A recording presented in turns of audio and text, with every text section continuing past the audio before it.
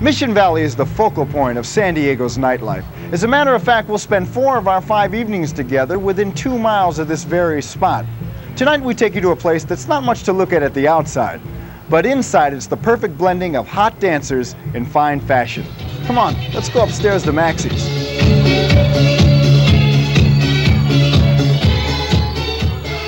What makes Maxi's unique among San Diego discos is the clientele. People who frequent Maxi's dress, look, and smell affluent.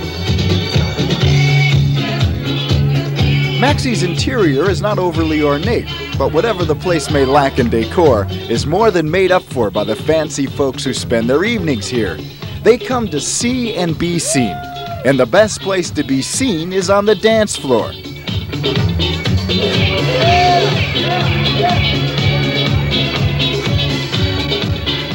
A place with the cash flow of Maxi's tends to inspire good old American free enterprise in a lot of ways.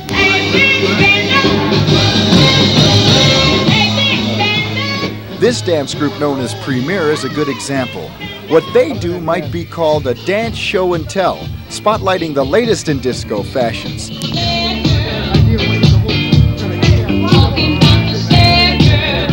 Bad girls get cold too, and Gail will surely stay warm in this rabbit fur jacket.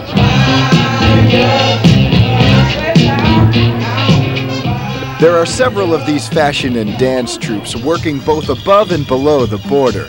And this well-produced show seems to tell a lot more about the disco scene than just where to buy a chic wardrobe.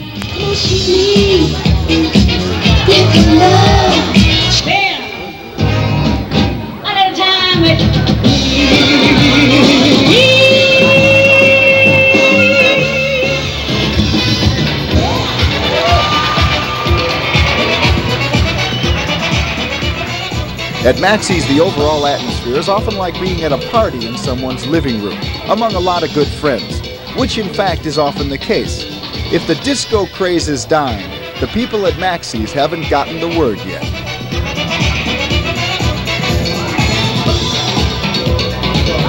And who said there's no nightlife in San Diego? For News 8, I'm Larry Himmel at Maxi's.